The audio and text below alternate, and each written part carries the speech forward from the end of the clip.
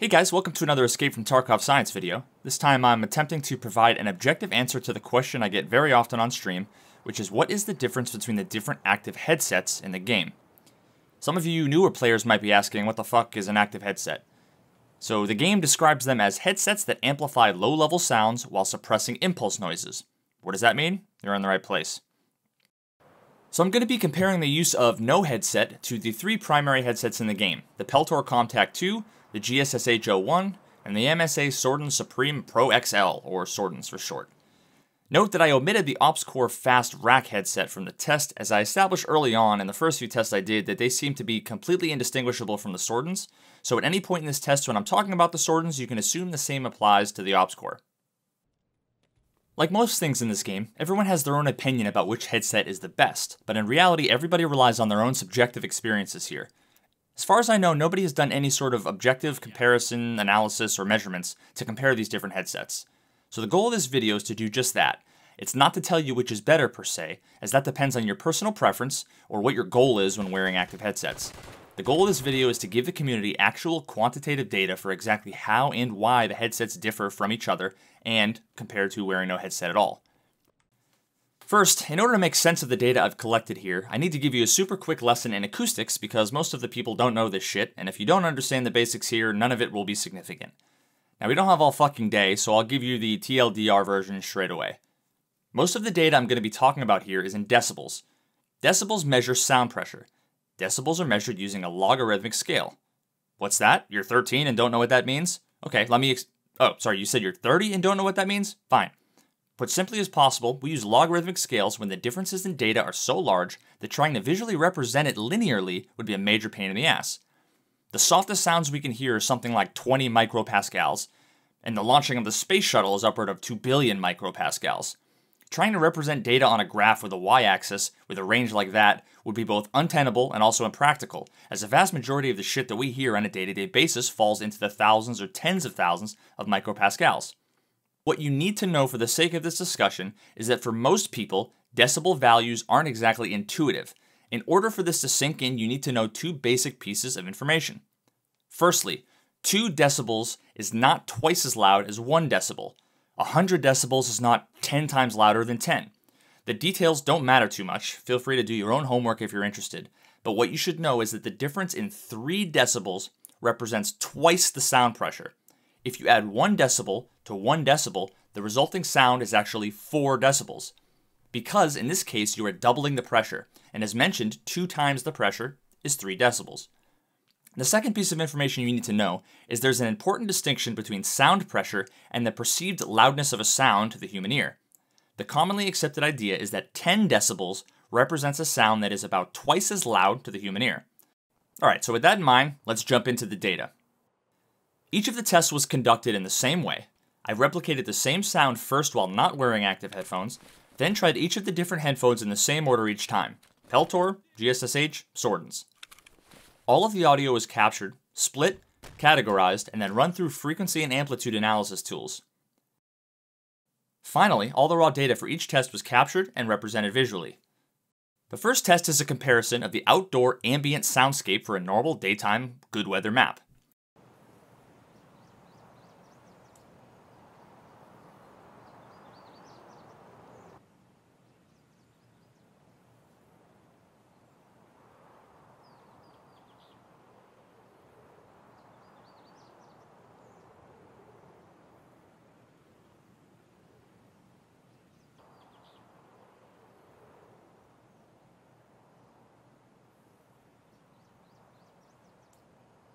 The most notable subjective thing I noticed right off the bat here is how much the headphones reduce the sound of the wind.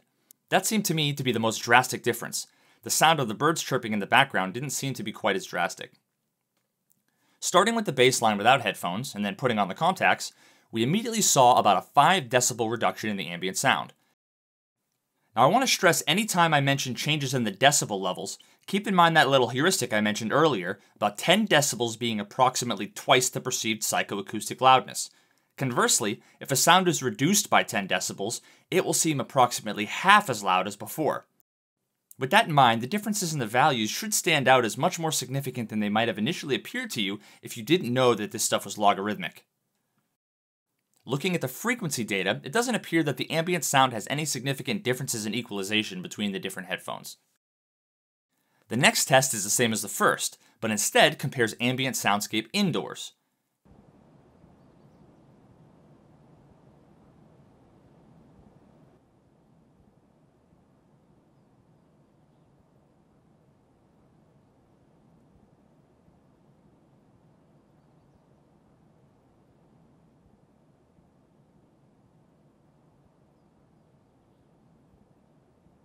This test had similar results in that there was a noticeable volume difference between wearing no headphones and wearing headphones, but there was no perceptible difference between the different headphones in my opinion, and again, it appears there's no significant alteration to the EQ between the different headphones. The next test touches upon a contentious subject in the EFT community, the amount and volume of rain.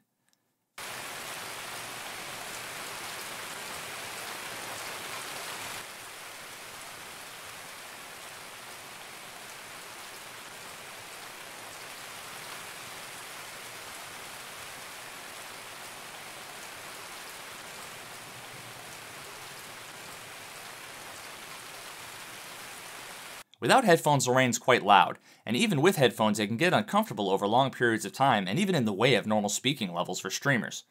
The various headphones do reduce the volume of the rain, but not as much as I would personally like. And again, here we see that there's no major differences in the EQ between the different setups. Continuing the pattern, rain indoors is very similar to what we've seen thus far.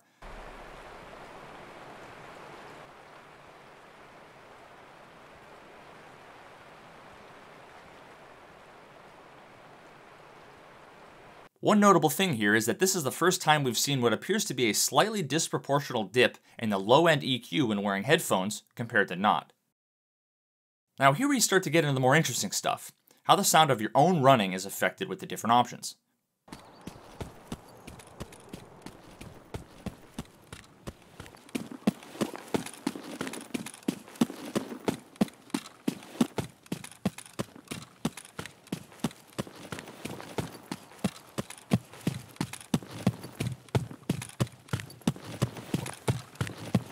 Now these are the first set of sounds that are amplified by the headphones rather than reduced, and it also seems like the differences between each are more noticeable. Looking at the frequency analysis, we can clearly see a boost to the low and mid-range frequencies when wearing Sordins, whereas the other two headsets actually reduce the low-end EQ, but then end up being fairly similar in the mid to high ranges. Now I know some people dislike the thumpiness of the Sordins, but I actually prefer the added bass as it seems a bit more balanced compared to the other headsets that only boost the mids and highs, but again this is subjective. If you have different headphones or different audio setup or different preferences, your mileage may vary. Another problematic sonic experience for many people involves bushes or trees. Walking through the woods is only mildly annoying without headphones, but for many can be downright uncomfortable when wearing them.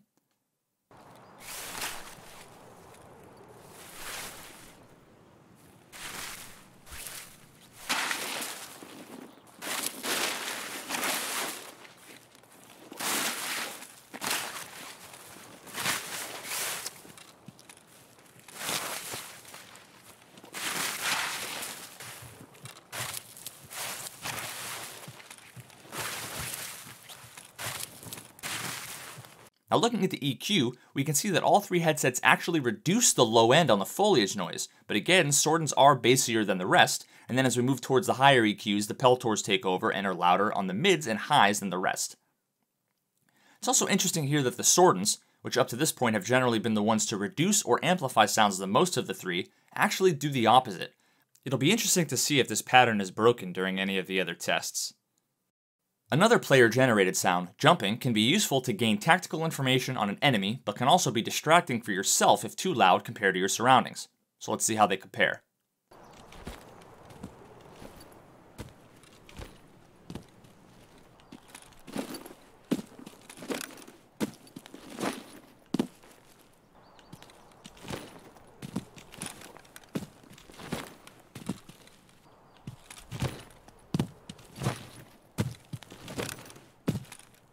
Again, the Sordins are the bassier of the three, and are interestingly enough the only headphones to amplify your own footsteps on the lower end above the level of no headphones at all, but the other two pick up the slack as usual towards the mid and high ranges.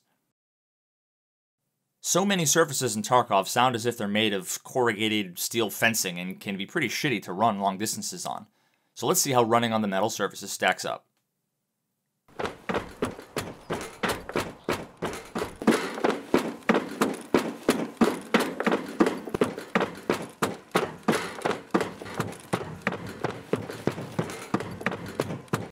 Now the results here were pretty interesting to me.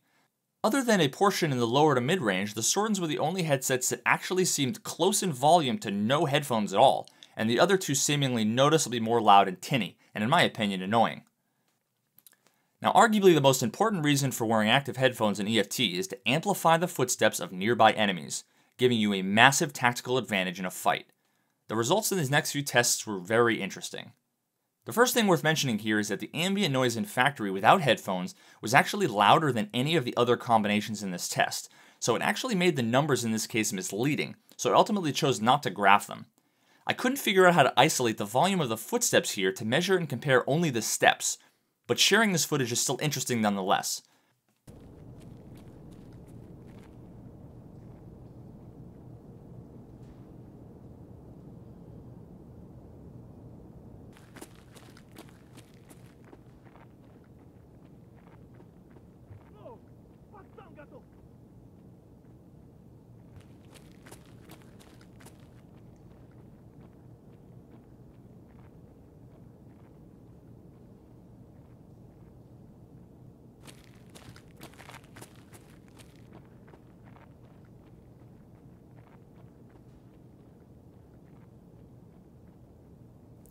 We can clearly see that as the other player turns the corner into a different room and walks towards breach room, they rapidly become unheard without headphones. Now compared to the same when wearing the other headphones, the ambient noise was reduced and the footsteps amplified just enough that you could hear the footsteps almost all the way to the breach door. The next test shows the sounds of another player's footsteps as they run away from you outdoors to see if there's a significant difference in drop-off in sound.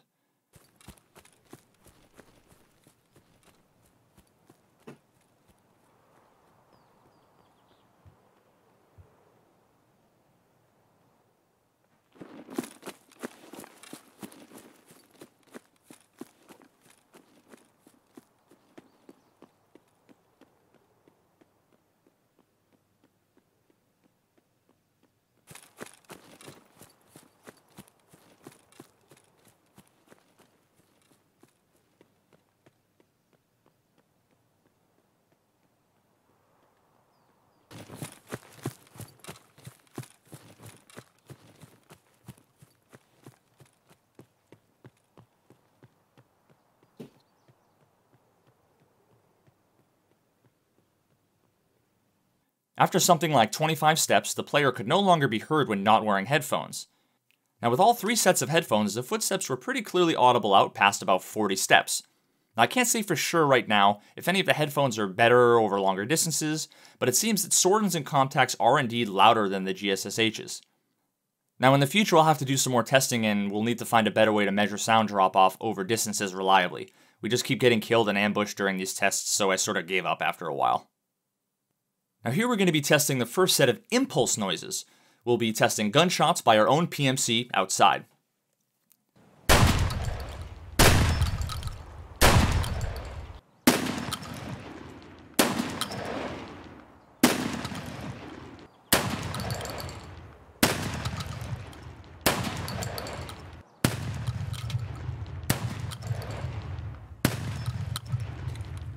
There was a noticeable difference in sound between no headphones and wearing headphones. Switching between the Peltors and GSSHs didn't seem very significant, but then when switching to the Sordins again, it made a noticeable change. This was actually the most significant reduction in sound yet, with the Sordins seemingly at half the perceived loudness as without headphones. Now looking at the EQ again, we see the same sort of pattern hold for where Sordins are higher on the bass, but towards the mid to high range they're lower than the other headphone options, and obviously wearing no headphones at all boosts the overall EQ pretty much equally. Continuing this pattern, I repeated the same test shooting indoors and the results were very similar, although even more pronounced.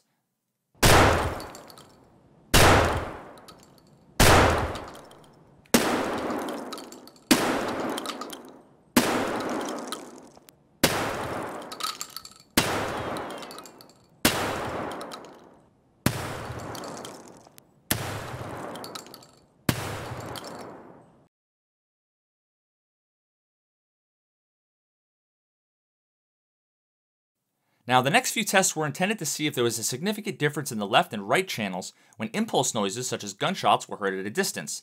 Now, the goal of this was to see if perhaps directional audio was more pronounced with any of the headsets.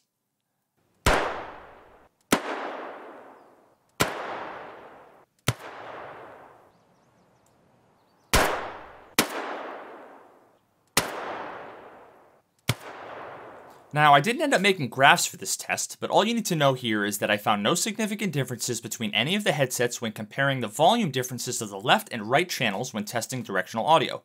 More testing on this is probably needed in the future. So the next test of impulse noises was the explosion from a fragmentation grenade outdoors.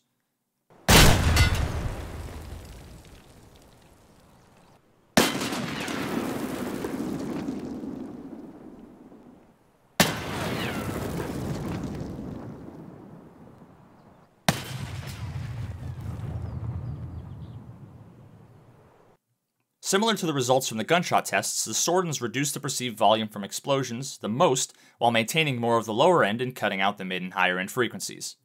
The final impulse noise test was done using flashbangs.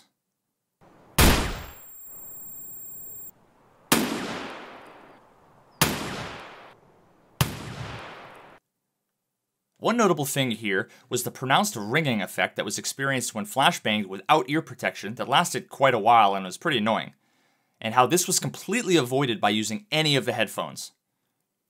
Now, the Comtacs and GSSHs provided a decent reduction in sound from the flash, although again, the Sordins provided a more significant reduction. We also see the same sort of EQ results as previous tests. Now, the next test was attempting to measure any noticeable differences that might exist between sounds when heard directly in front of you versus directly behind you at the same distance.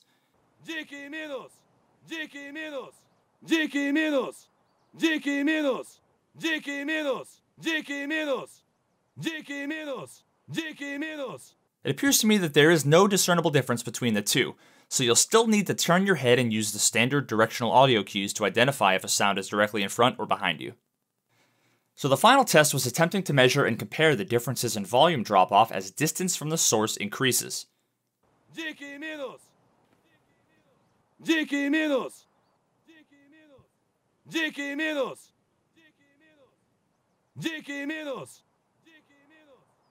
Now, interestingly enough, it appears as though the GSSHs had the largest difference in sound reduction between the two distances, and the Sordins had the smallest. Now, both of these can be said to be advantageous depending on your perspective. On one hand, having a more drastic volume gradient between two distances can in fact make it easier to estimate how far away someone is, assuming that you've trained your ear to be familiar with this gradient. On the other hand, the fact that there's less of a reduction in sound means that the sound is louder, so it will be easier to actually notice and be able to react to distant sounds that might be approaching. So I also ended up doing a bunch more tests comparing all sorts of things like hearing an enemy looting filing cabinets nearby, reloading their guns, jumping off in the distance, running through bushes, but these results didn't differ in any way from the previous tests I did before, so to keep this video reasonable length, I'm leaving these out. Alright, so to summarize, here are the major takeaways from these tests. There seem to be three categories of noises in this game: ambient noises, impulse noises, and player noises. Headphones reduce the volume of ambient noises and impulse noises, and amplify player noises when compared to wearing no headphones at all. Whether the end result is a reduction or amplification of sounds, the Sordins tended to have the most dramatic effect, followed by the GSSHs and then the Peltors. There were measurable differences in the equalization of the different headsets as well, with the Sordins being heavier on the bass, and the Comtacs being heavier on the mid and trebles, with the GSSHs somewhere in between. Each of these options are viable and provide advantages to your gameplay in different situations, so at the end of the day it simply comes down to your personal preference. There are objective differences between each of the active headsets as I've shown here, but what will be best for you is completely subjective, so you'll want to keep this data in mind when choosing the headset that you'll be taking out into raids with you.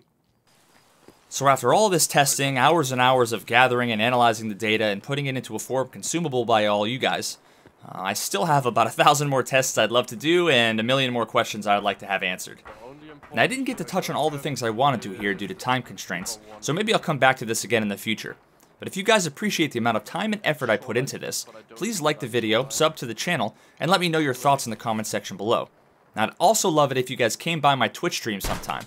I'm live almost every day, weekdays around 6 p.m. and weekends starting around 10. Good luck out there in your raids, guys. See you later.